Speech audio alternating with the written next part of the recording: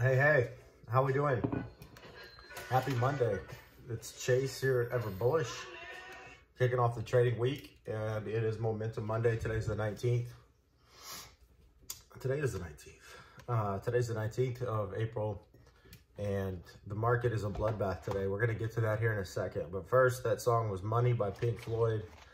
I was gonna do Wish You Were Here, and then I saw Money pop up, and then I thought, Money, I wish you were here. I thought that was kind of funny. So anyway, hope everybody's having a good morning. Let's get this thing kicked off.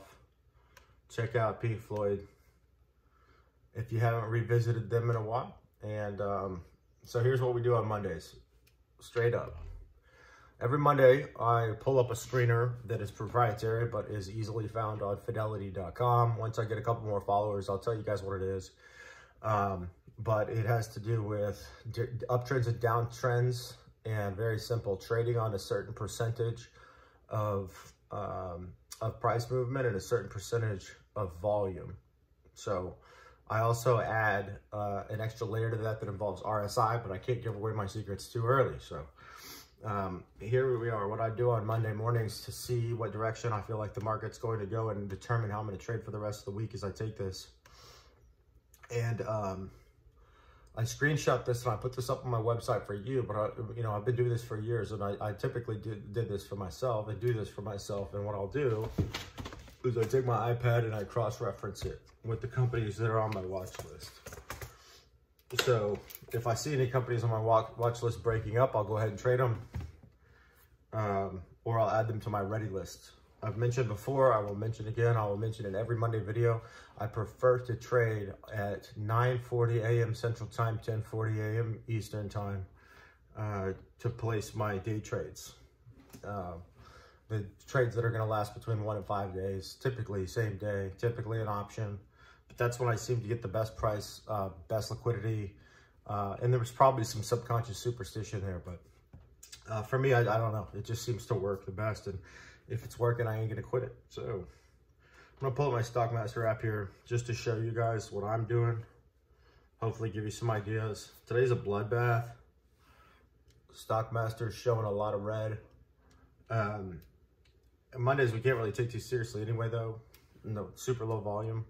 But things are stalling out right now in the market, and I'm going to use it as an opportunity. So I take the stocks that are on here, I cross-reference them with the stocks that are on here. I mentioned before, I have this app on 4 different devices, and it allows you 3 different screens of 50 stocks. So that's over 1,000 stocks I can watch anytime. It has RSI, it has MACD. It's 100% free. It's the best resource that I can think of, and that's what you should be using. So let's get down here. This is one of the reasons I say it's a bloodbath is on most days, if I check stocks that are down 3% on 15% volume on a Monday morning, we might have between 5 and 8 stocks. I have 2 full screens here. I see stocks that I recognize. Riot's on here. AutoZone is on here. ATOS is on here. VIH is on here. That's a stock that I trade. That is not good. I'm going to have to figure out a way out of that one. Goldman Sachs is on here. Fisker is on here. Weight Watchers is on here. There's a lot of big time moving, such that I'm actually going to go ahead and screen this for you while we're going live. I didn't expect to do this, but let's go ahead and just to make this make sense, I'm just going to change it to down 5% on 15% higher volume in my custom RSI. All right, so that brings it down a little bit. Now I have 7 stocks, and one of them is still VIH, which is the stock that I traded, which is a SPAC. So that's going to probably tell me to get out of it. If you're in it, get out of it. Higher movements to the down on higher volume on a Monday, which is typically a low volume day, means that there's a lot of news or there's something systemic going on. So I'm out. On uptrending stocks, let's take a look, and hopefully we can find some more uptrenders than downtrenders, but something tells me it's not going to happen. All right, what's up over 5% on 15 volume? Let's take a look. I'm going to take this time to take a sip of my coffee because Active Trader Pro does take a minute if you're on a Mac and you're streaming it. There are no stocks up 5% on 15% higher volume today. That is bearish. How many stocks are up 3% on 15% volume today?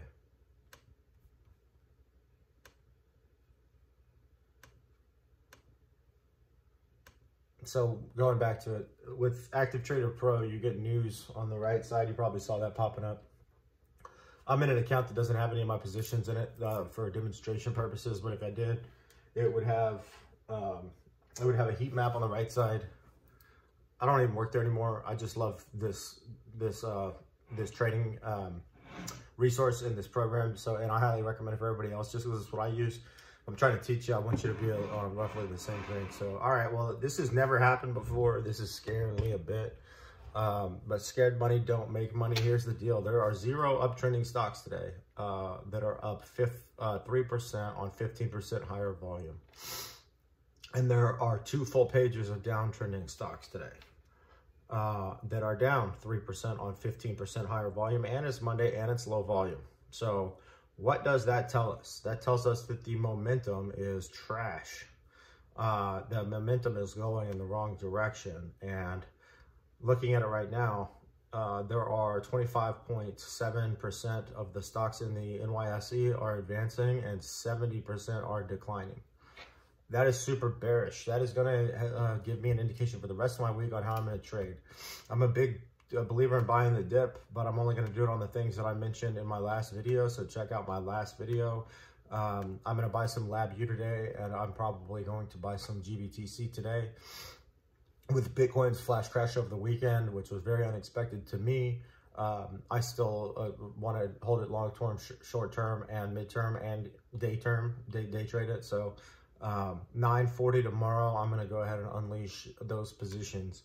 I'm probably going to also go on EOG, check the last video on how to trade that. So thanks a lot. I have a lot more to say, but I want to keep these things compressed. So we're at our 7-minute mark, lucky number 7. It's a Monday. I'm Chase at EVERBULLISH, the Stock Sherpa on YouTube. EVERBULLISH.com is where I will be posting the exact positions inside of these screeners.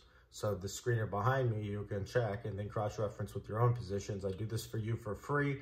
Consider buying a premium portfolio or buying me a hypothetical cup of coffee to support the channel. Comments are appreciated. Subscriptions are appreciated. Free newsletter at everbullish.com, and check out my podcast on the IV.FM podcast network, the best podcatcher and podcast discovery network that there is. I'm out, and let's get rich.